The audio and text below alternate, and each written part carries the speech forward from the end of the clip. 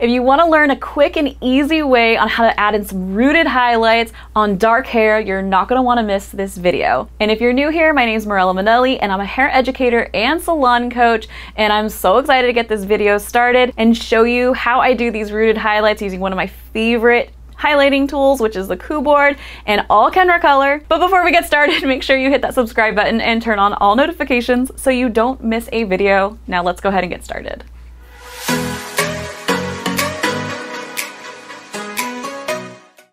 All right, so to get started, we're gonna assess our canvas. So as you can see, my model is about 50% gray. She does have a really tiny baby root. The last time she got her hair done was about 3 weeks ago. And even though she got her hair professionally colored, she does have a tiny little hot root going on. So there's definitely a little bit of a formulation issue going on. So our overall goal is to create dimension. She would love to have a dimensional reddish brown brunette shade. She just feels like it's one solid color. So what I'm going to do is not only touch up her gray, because we definitely want to get rid of that, but we're also going to do a little bit of correcting to help with the banding, as well as give her the dimension that she's looking for, so those natural highs and lows. So I'm going to start out by pre-sectioning her. Now, because she doesn't necessarily want highlights, I'm going to isolate out a triangular section on the very top, so that way that piece of hair is just going to veil right on over the highlights we're going to place right underneath. I decided that I'm going to use a halo sectioning for this entire application because I want to work with the shape of the head, because round sections are always going to create diffusion. So in addition to adding the highs and lows, I really want to take care of a lot of this hot root as well as that dark banding that she has going on. So I want a lot of diffusion going on. So I'm going to start highlighting within this halo section, keeping her entire hairline brunette, and then I'm leaving that little triangular piece right on top, so we're not going to add any highlights to that.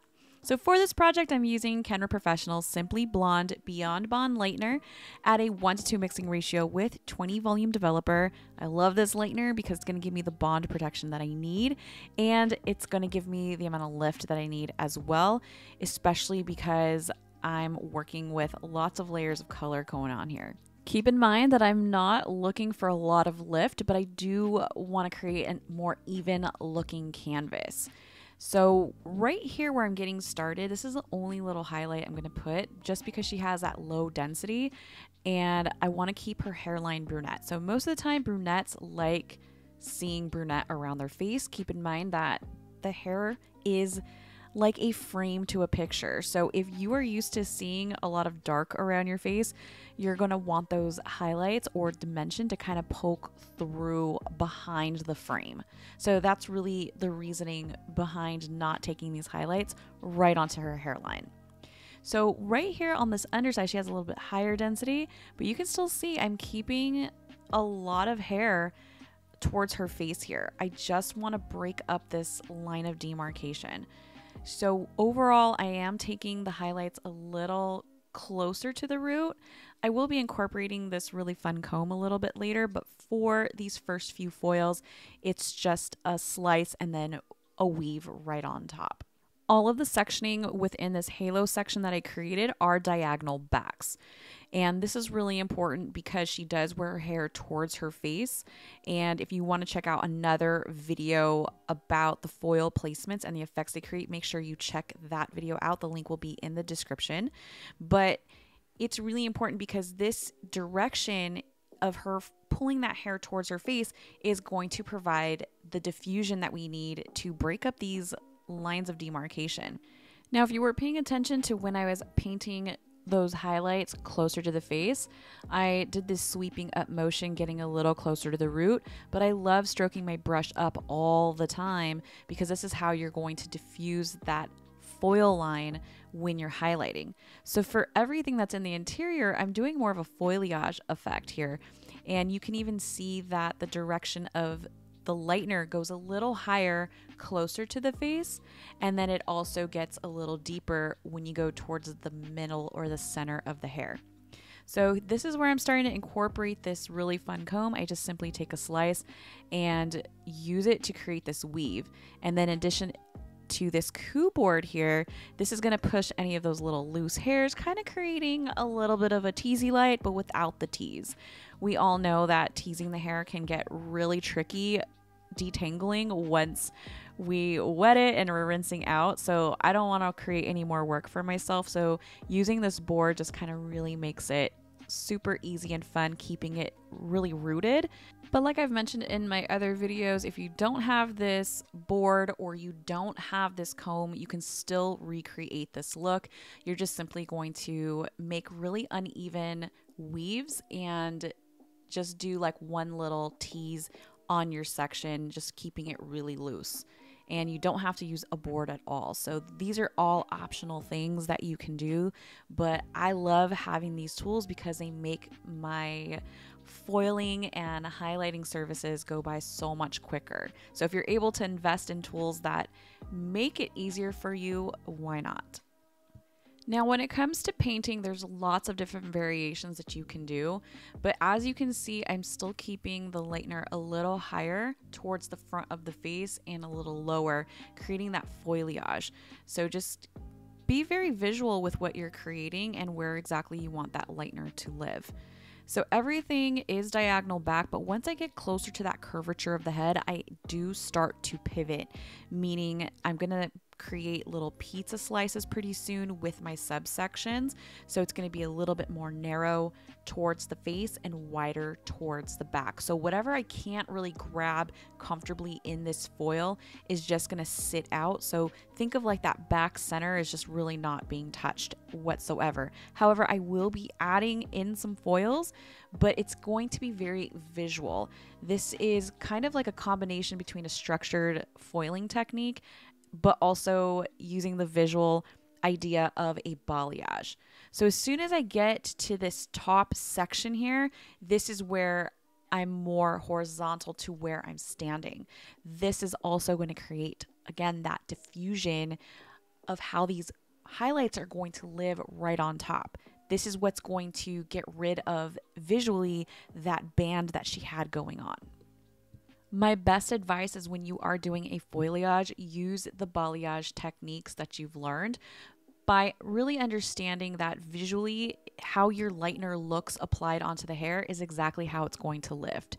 And what you want to pay attention to is the saturation, because if the saturation is uneven in your foil, it's definitely going to be uneven as it lifts. So this is imperative when you're looking for something super even, as well as how much lift you're going to need. This is where the foil comes into play. So anytime I'm doing brunettes, I love using foil because it's really incubating all of that heat. Now for this back section, I am taking that little halo section right where we started, and I'm going to highlight right on top of that. So you can even see the whole section slightly curved. I'm not concerned about highlighting the underneath. She does not wear her hair up, so that was something that I consulted with her prior. However, if she did wear her hair up, I definitely would probably add some hairline highlights, but still leaving the exterior brunette. So just keep that in mind. Having those highlights kind of poke out behind the frame is going to be essential. Overall, everything in the back is going to be horizontal placement as far as where the lightener is concerned. So even though my sections are round, I'm taking the lightener equally as high up as I can across the foil line. And each of these sections are approximately 1.5 inches wide. Again, I'm just looking for slight blending here. This is very visual on exactly where I want those pops of dimension to kind of poke through. I'm only adding in about 4 foils, so just keep in mind that less is more. And in this case, these foils are just to kind of marry what we have going on in the front. I'm not looking for a ton of brightness or anything in the back. We're just looking to use these highlights as a corrective tool. So once I got all of these foils in, I'm just gonna let her process for about 30 minutes. And keep in mind that Kenra color does not require heat when processing. So you're just going to do this all room temperature if at all necessary. It's just kind of cool inside of the salon. You can always throw a towel over their head. But I'm really loving this lift that we got after 30 minutes. This is perfect for the type of toner that we're going to work with. So for her final color, I'm going to be using the Monochrome 4 BRV Plus and 6 BRV Plus. Equal parts with 20 volume developer. Now this is permanent hair color that's going to be applied to her root area to cover her gray. So I love the Monochrome collection because it has a really nice saturated finish for the type of look that we're trying to achieve. And then for her toner, while this is processing, I'm going to be adding in 7B with just a ribbon of 6R. And just for funsies, I actually did decide to throw in another ribbon of 6VV, but I'm going to be mixing this up 1 to 2 with its dedicated 9 volume developer.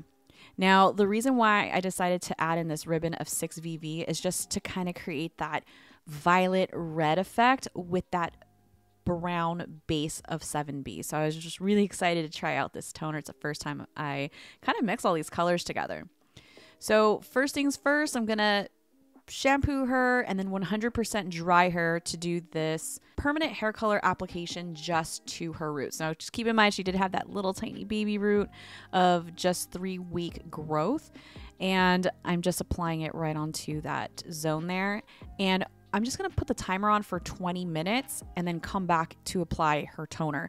So this color line does need to process for a full 40 minutes, so that way we can get the coverage necessary. But when I get ready to apply that toner onto those mids and ends, I'm actually going to comb this monochrome color right on down so that way we can take care of that kind of little hot root band that she had going on. But you can already see the little pops of highlights that we have going on here. So again, she's looking for dimension. We're not looking to keep these highlights as bright as they are. We're using this for a corrective base, so that way she has those highs and lows kind of poking through. So like I mentioned, as soon as I get this root color on, I'm going to set the timer for 20 minutes. And this is going to be the indicator of when I need to get those mids and ends on with the Demi permanent hair color. And since I'll be applying the Demi permanent onto dry hair, and I do want maximum saturation, I'm going to start the 20-minute timer after I get on the entire Demi permanent onto those ends. So this is going to give me plenty of time for this root color to 100% cover these really resistant grays that she has. So after this 20 minutes, this is where I'm putting on the Demi. I'm combing that permanent color down just a little bit. So this is what's going to stain that hot root that she had going on. And I'm looking for this Demi to not only tone down these highlights, but it's also going to help even out that canvas that she had from previous banding from her other hair color that she had done. Another thing to keep in mind about Kenra color is that it is non-progressive. That means that the permanent hair color, if you left it on for over an hour, 2 hours, or whatever project you're working on, you don't have to worry about it over processing. So that's the beauty of working with Kenra color, permanent and Demi, is that you can use them in tandem depending on the project that you're working with. So after about 20 minutes, I am taking her back to the shampoo bowl, rinsing her out, and shampooing her with Luxe shampoo. Now, I normally do at least 2 shampoos to remove any permanent hair dye. Typically, though, if I am working with just toners or Demi, I will do either just a really good rinse or maybe 1 shampoo. But because this was somewhat of a big project in a lot of ways, being that it was a correction, I wanted to make sure that I did 2 thorough cleanses to get rid of any color residue right onto that scalp area. I went ahead and rinsed this and then followed up with one of my favorite products right now, Rapid Hydration Mask in Rich. Now I decided to use the Rich formula because she does have coarse hair, and this is going to hydrate the hair in 3 minutes. Like, it is complete magic. You need to try this, and it's a great add-on service in the salon that you can easily charge an extra $10 for. And the reason why I love this as a great add-on is because I'm not just slapping this on to her hair. I want to get this on the mids and ends, let that soak soak in and take advantage of that 3 minutes to give your client a relaxing massage while they're treating their ends. So not only are they going to appreciate that their hair feels amazing, they're also going to appreciate the little extra relaxation spa quality time that you provided right at the bowl. I'm starting out her final style with smoothing blowout lotion. So I'm just going to use a few pumps of this. Now, I absolutely love this because it does have a little bit of hold, but it also helps maintain frizz and also is perfect for a round brush blowout, especially on coarse hair like my clients. So I start out by just flat wrapping her using a flat brush. You can use a detangling brush or a paddle brush and my blow dryer. I'm just trying to get those roots dry. And then I finish up with my round brush. For extra body, I do love using my 2-inch wide ceramic round brush. It's one of my favorite sizes to use, and I just feel like she has lots of body, but I am going to be following up with some curls. So first I start out by layering in silkening heat cream. Now this does have thermal protection and it's perfect for dry hair, specifically if you want a flat iron, but I also love it for adding in some curls with body. So what I'm using here is my T3 single pass curling iron. It's a 1 1/4 inch, and I'm only leaving this on for just a few seconds on level 3 heat and simply stretching those ends out as I release the curling iron. And I just really love this combo because the silkening heat cream does not have any hold. So this product, along with using a curling iron, is perfect for somebody who just wants a little body. They want to maintain that softness in their hair, and they also want to have a smoothing effect as well. So my model has naturally curly hair and it's a little coarse.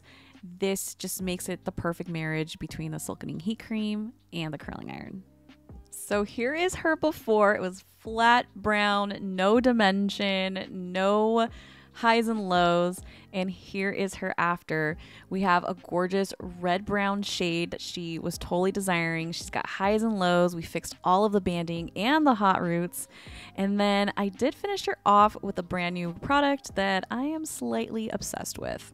It's the Kenra anti-humidity spray. It does have a light hold of 5, so it's going to give you a little bit of control, but what I love about it is that it does have a lot of frizz control and also high shine, and I love the anti-humidity factor to it. So anybody that has curly hair that likes to wear their hair blown out, this is the perfect product for them. So just to give you a little recap on how we added natural highs and lows, this beautiful dimensional color, we started off on her banded canvas using Kenra Professional Simply Blonde Beyond Bond Lightener at a 1:2 mixing ratio with 20 volume developer, and then processed her for only 30 minutes, shampooed her out, 100% dried her, and then followed up with permanent monochrome in 4 BRV plus and 6 BRV plus, equal parts with 20 volume developer, and then blended that into Demi permanent of 7B with a few ribbons of 6R and 6VV. So I really hope you enjoyed this hair tutorial, and if you did, please give this video a thumbs up. Make sure to subscribe. If you want to get more free education sent right to your inbox, be sure to head on over to MirellaManelli.com and sign up for my newsletter. And if you're a hairstylist or salon owner that enjoys listening to podcasts, be sure to check out Hair B&B. It's a podcast all about hair, beauty, and business. You can find me on my other social channels like Instagram, Facebook, and TikTok, all under Mirella Manelli. And if you want to be a model for one of these YouTube videos, simply head to the link in the description and get on my model list, email list. And if you want to get more behind the scenes and some early access to a lot of my educational YouTube videos and simply be able to connect with me and get the really cute little emojis, then be sure to check out my YouTube membership right here on the site. If you want to learn more about how to up your social media marketing game as a hairstylist or salon owner, be sure to check out my Beyond the Chair Mastermind. It is a group community coaching session where it's held once a month with other industry professionals to help elevate your marketing game. All the links to everything that I just mentioned you can find down below in the description. And finally, be sure to check out my other hair tutorials right here on this channel, and I will see you in the next video.